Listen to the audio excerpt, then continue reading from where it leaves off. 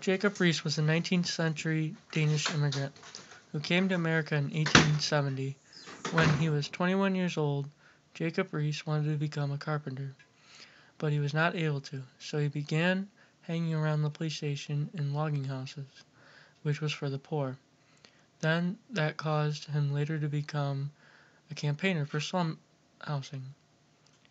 The year was 1888, and the lower side of New York was filled with Irish, Germans, Italians, Jews, Czechs, and Chinese. That was filling New York with pollution. A family would have 10 square feet of living space without windows, with the famous photo 5 cents a spot. No matter how dark a room was, or if the street lights were dead or not, he would hold up a flash and take the image for the slums to show the rich what poverty looks like.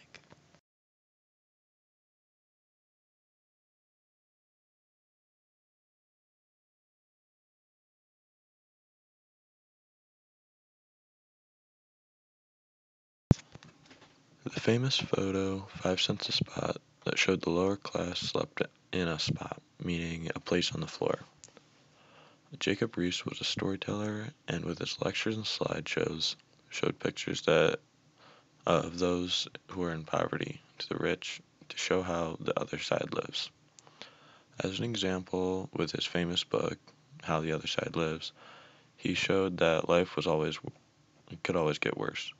He believed the landlords had the responsibility and ability to improve their living conditions.